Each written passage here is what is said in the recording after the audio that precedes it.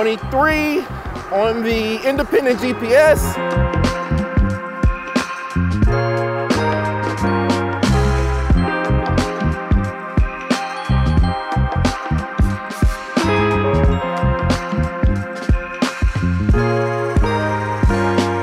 All right, I'm getting ready to crack open the Mukkpet Suburban.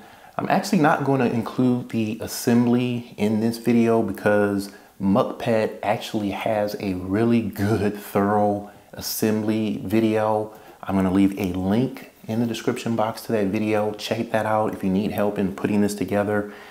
From the looks of it, it's not going to take long. It might take me 15-20 minutes. I do want to show you how the bike comes packaged though. So that's why we're here in the garage. All right, let's get to it. Okay, so taking a look at the box, the only thing I can see in terms of damage is this right here. Start taking the components out and placing them here in the garage. There's the seat. Seat feels cushy but firm, actually. We can see that there are markings here. This is a big bike, you guys. All right, there's the back rack. Okay, not sure what that is. It's heavy. I think that's the battery. You can see, it looks like the bike was carefully packaged. Lots of foam in here. Keep it from moving around. And I imagine I'm gonna have to lift this sucker on up out of here.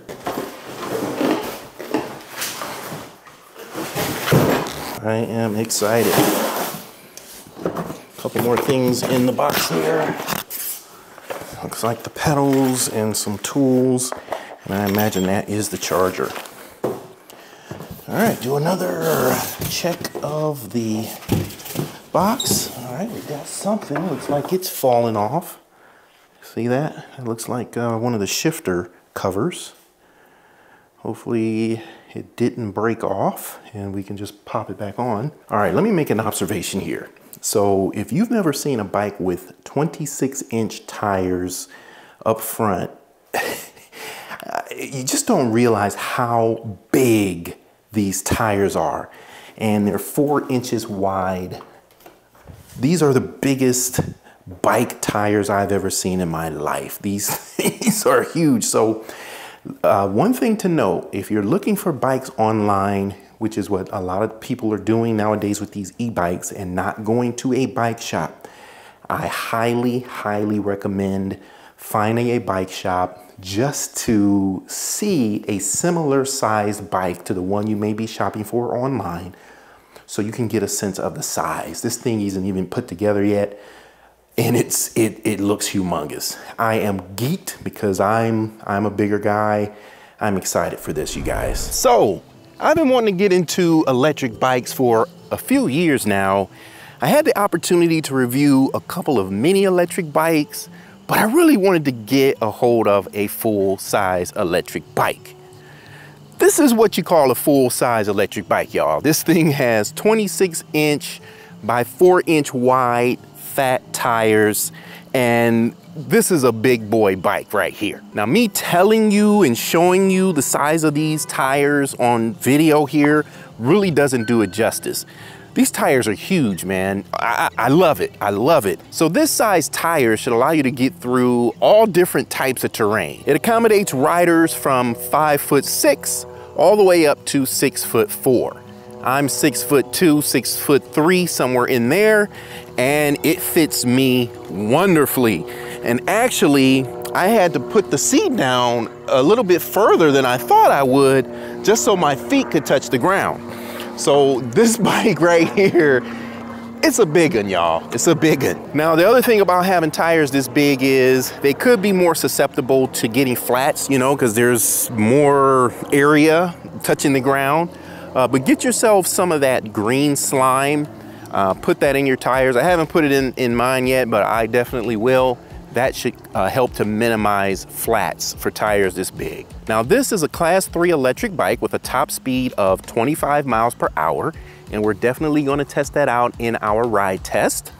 It's going for $649 out there on Amazon, which is an amazing price, but keep in mind, there is a $200 shipping fee. So you might as well price this one out at $849.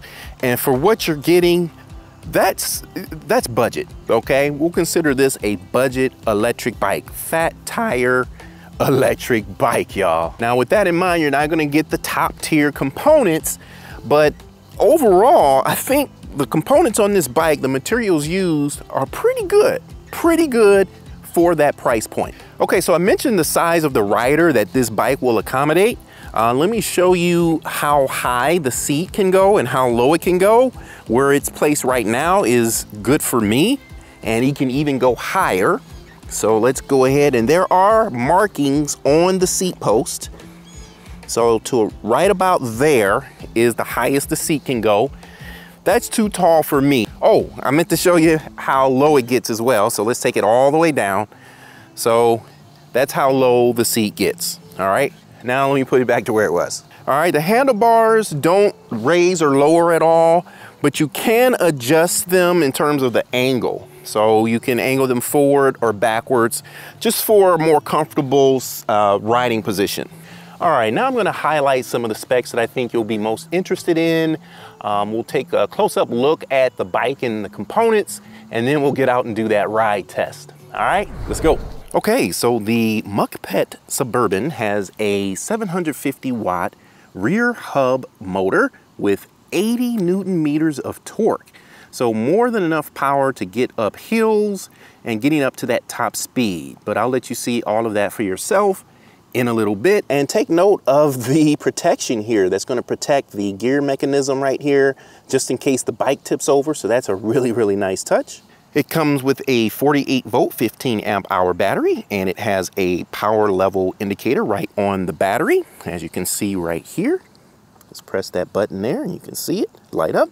It also gives you battery level on the display, but it's nice that you can check it right from the battery. That's really, really nice. Advertised range is 45 miles in pedal assist 1, and they actually advertise it that way, and that makes sense, right? You'll get less range when you use more power in the higher pedal assist level. We're gonna see what kind of range I actually get, and for reference, I'm 6'2" and 200 plus pounds. So the size and weight of the rider definitely plays a role in how much range you can actually get. So keep that in mind.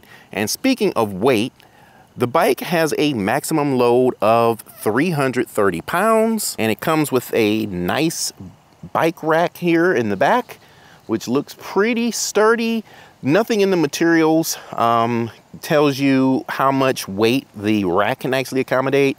But, you know, groceries, one of those pannier bags, you know, it should be able to accommodate something like that with no trouble. The bike itself weighs 62 pounds, and without the battery, it's actually pretty light to carry. It's just big. It has 180 millimeter mechanical disc brakes on the front and back. And once again, 26" by 4" Chow Yang fat tires. You've got suspension in the front, and it's indicating that there is 80 millimeters of travel. You cannot adjust these at all, so there's no lockout or anything like that, but it's nice to see some kind of suspension. There is no suspension in the rear. The bike has front and rear lights, and to power those on, you're gonna press and hold the plus button for a couple of seconds. You will see the light indicators show up on the display, and the rear light is also a brake light, which I think is awesome for a bike at this price point. Okay, let's talk about the control system. So you can see here on the left side, you've got a 3-button panel here. You've got a plus and minus, and you have a power button to power on the bike. We're gonna press, and you can see there is a nice color display, which I was really surprised to see. And it's really bright. It's bright out here right now, and I can see that display just fine. All right, now if you want to get into the advanced settings, you need to press and hold the plus and minus buttons at the same time. The manual provides a pretty good legend on what each of the levels represent, so you'll know what you're changing. So you can change things like whether it's giving you miles per hour or kilometers per hour. You can change the top speed, things like that. A bunch of other things you can do in there. And the bike also has walking mode. So if you need some assistance, either, I don't know, walking up a hill or crossing the street or something like that, just press and hold the minus button and the bike will give you some power, low power, but it'll give you some assistance as you're walking alongside the bike. And I won't go into too much detail with the display, but as you can see, you've got your energy bar here at the top. You've got your speedometer, your pedal assist level, and you can see what happens when you change that. There's 5 pedal assist levels. Okay, you've got your odometer right here. And if you just single press the power button, you can see how that changes to trip, voltage, current, time, and then we're back to the odometer. Okay, it comes with a 7-speed Shimano gear shifter. Now, the bike I was sent, the shifter, the top of the shifter was broken. So this cap piece was off in shipping. I believe it got damaged in shipping. The company actually sent me a replacement, but you know, to replace this, you got to rewire it and everything. So I just said, forget it. The gears do change. I just don't know which gear it's in, okay? So keep in mind, in shipping, sometimes things do get damaged. That's why I showed you the packing, how the bike was packaged.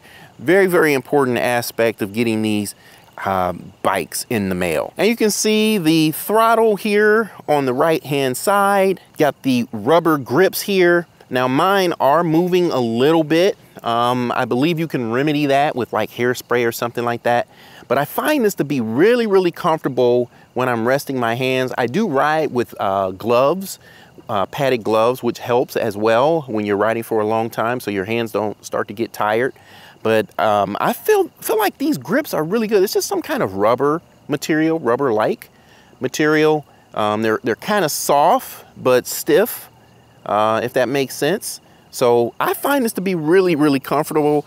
I have the handlebars set up where I can kind of sit in more of a straight position. So it's really, really comfortable riding position for me. So you do get fenders with this bike. They are like vinyl, they aren't metal, but they do the trick and they look nice. They don't look cheap or anything to me or off-putting. I think they really fit this bike overall. So I'm glad to have these rather than having nothing at all. Now I want to show you the cable management on this bike. I feel like it's pretty good.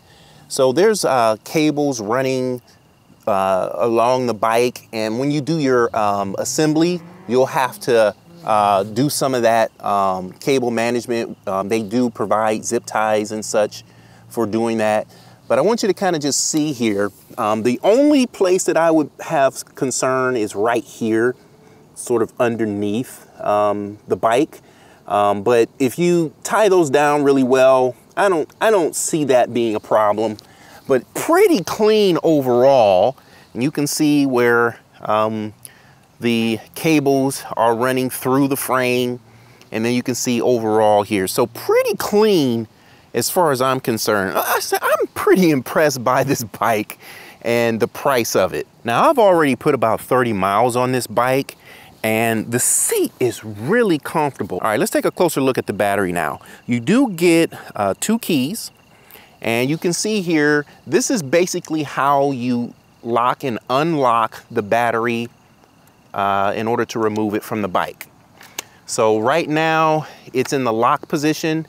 We're gonna turn counterclockwise. You'll hear it click. Now you can just slide the battery off the bike, as you can see here, okay?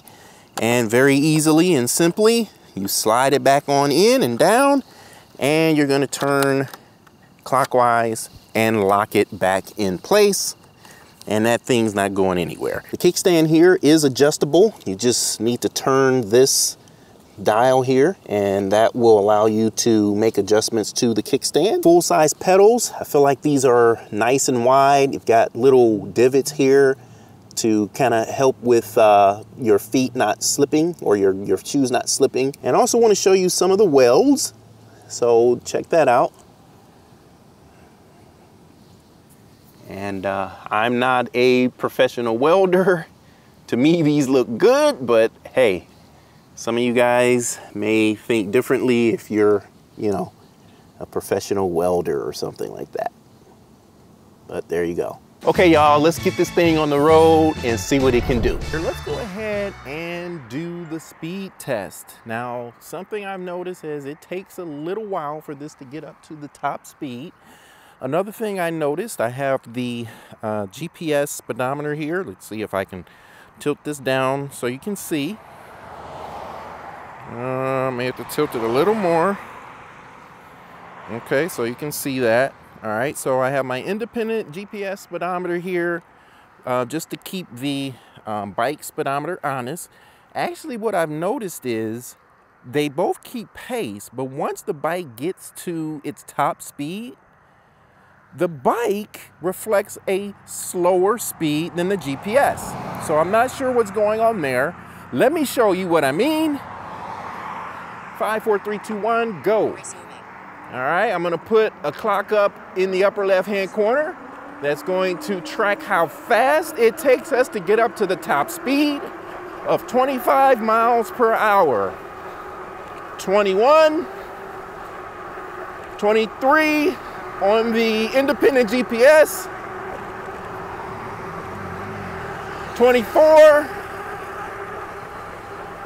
and 25. And as you can see, the bike speedometer is not reflecting that top speed. But the independent GPS, I can trust that the bike did reach that top speed. So not really sure what's going on there, but as far as I'm concerned, the bike does reach the advertised top speed of 25 miles per hour. It is a class 3 electric bike with a top speed of 25 miles an hour. All right, we're gonna go ahead and do our hill test. So this is a pretty steep grade here. I fully expect the Mukkpet Suburban to get up here no problem, but let's go ahead and test it out. We are in pedal assist 5, and I'm just going to pedal with no throttle. And like I said, I fully expect this 750 watt motor to handle this hill with absolutely no trouble. So far so good. We are at 8 miles an hour, and I'm definitely giving it some of my own foot power, but we are getting up this hill no problem. I'm gonna go ahead and turn around. So that is a success. We're gonna do it one more time. This time we're gonna do throttle only. All right, and see how that does. But yeah, this bike has plenty of power to get you up hills like that. And I'll see if I can find another hill as well that we can test. But we're gonna go ahead and throttle only now. And cruising, we're at 13 miles an hour, 12, 11, and we actually have more power this way than when I was pedaling. 9, 8, all right, and power to spare, you guys. So you won't have any problem with a hill like this on this bike. Okay, so we're losing light, it's getting dark. So I think what I'm gonna go ahead and do is I'm gonna wrap this up for today. I'm gonna head home, and we'll come back out tomorrow and finish up the test. And I do have Strava going. So, because when you shut down the bike, it will reset the trip. Strava says we've gone 6.13 miles so far. And the bike says 4.6. So I don't know. I don't know what's going on there. Okay guys, here's the plan. So we're gonna ride down to the center of town and do our tests, remaining tests. We're gonna do a pedal assist mode test. So we're gonna check the speed in each pedal assist mode. We'll also test the bike out with no pedal assist. We're gonna do our brake test, And I didn't do a throttle only speed test, so we'll get that done as well. So let's go. We have already ridden, I believe it was about 8.4 miles or so the other day. I did not charge the battery, so we are picking up right where we left off, because the other thing that we are going to be determining is range. So I am 6'2", 6'3", 6'2", 6'3". I am over 200 pounds. Keep that in mind because the size and the weight of the rider does impact range and actually the zippiness of the bike itself. And if I haven't mentioned this already, I can't remember if I did since I'm doing this video over a course of multiple days. But if I haven't mentioned already, one thing I've noticed is the bike will definitely need the derailleur adjusted. It does kind of get in between gears sometimes. It does correct itself after a while. A little bit of a cloudy day here today, but about 70 degrees. I probably could use a jacket, but I'm comfortable in my t-shirt and shorts. Riding along here in late September. And I am wondering whether I will attempt to ride during the winter months, specifically on days where it's mostly dry. So I would be contending with the cold more so than the actual snow itself. Looks like our battery is a little bit above half right now. So we'll do our speed test while we still have good power. And then after that, we will get into the each pedal assist mode. From a stop, pedal assist 5, throttle only. Let's see if we can do the speed test. Throttle only, up to 18. 23 now. Back down to 19. 21. 23. 24. We did hit 24 briefly. Yeah. So here's my hypothesis that the speed threshold throttle only is around that 20 mile an hour mark. You will get the top speed in pedal assist. And actually, I have had to use pedal assist and throttle to reach that 25 mile an hour top speed. Now that has been my experience. I can't speak for anyone else, but that has been my experience with this bike. All right, now here's what we're gonna do. I'm gonna go ahead and put the bike in pedal assist 0. So there's no throttle and no pedal assistance right now. We'll just stay on the sidewalk here. And I am pedaling. I'm going to gear down all the way as far as I can go. There we go. Much better. And I will say, if I had to pedal this bike on a flat surface for a longer distance, say if I ran out of battery, it wouldn't be so bad. Now, it's when you get to hills and such is when you may have a little bit of a struggle. But I'm up to, let's say, 9 miles an hour, 8, 9. Let me give it a little more foot power here. Up to 10, 11. And I'm working a little bit, but not too bad. So, not too bad in pedal assist 0 with no assistance at all from the motor. All right, let's switch it over to pedal assist 1 now. Pedal assist 1. And let's start pedaling.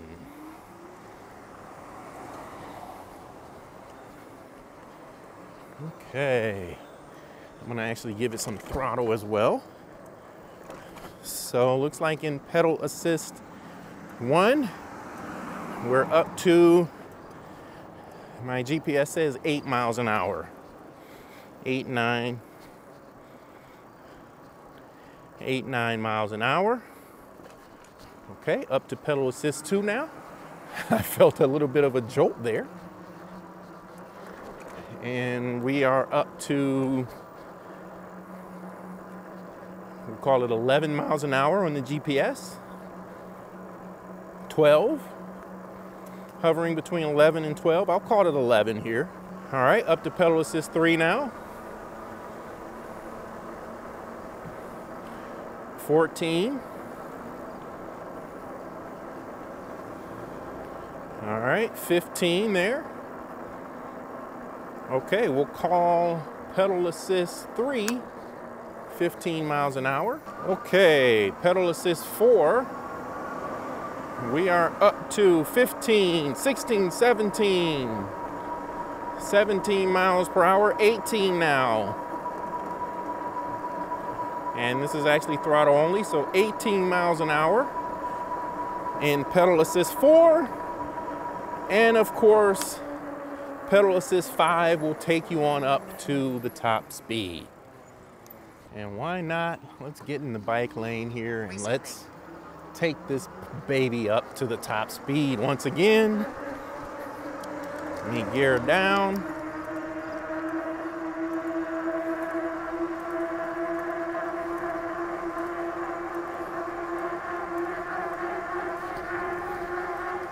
Okay, 23.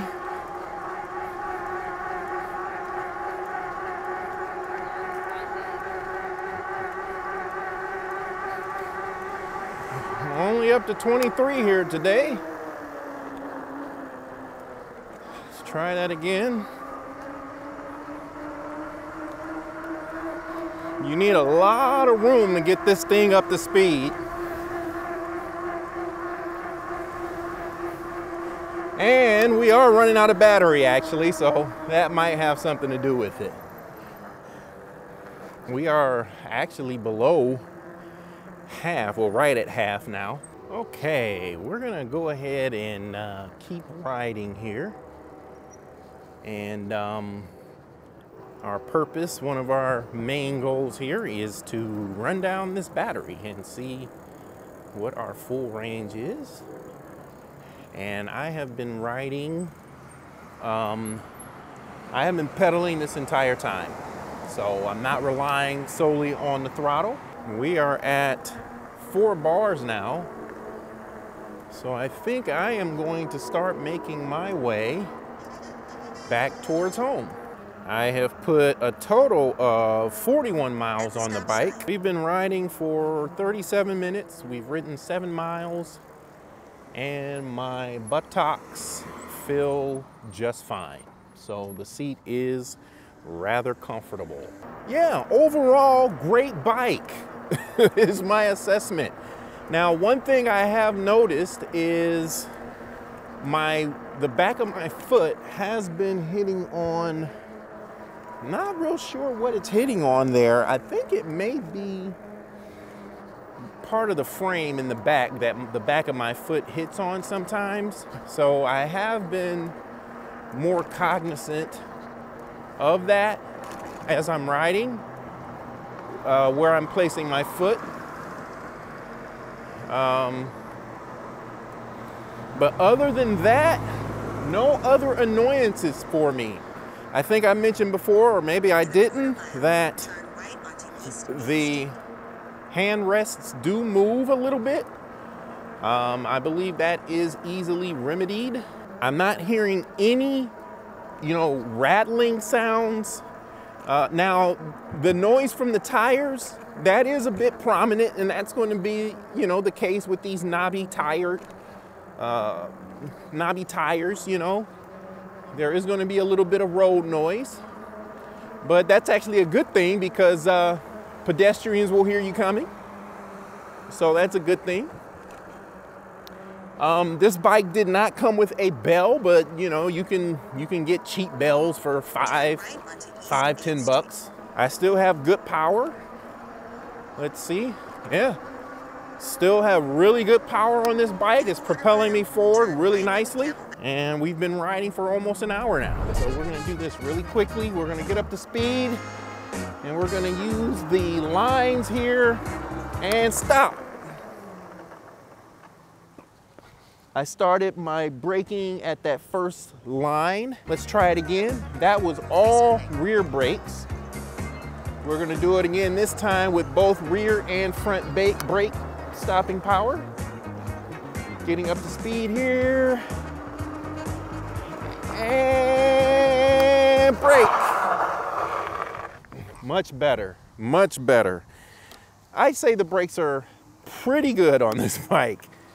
Like I said, 180 millimeter disc brakes. These are mechanical disc brakes, but I have not had a problem with them at all. Okay, let me show you this. So you can see on the bike display, we have 3 bars. See there?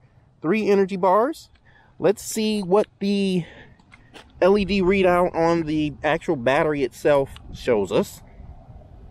It's essentially 3 bars. So we did this hill before on a full battery.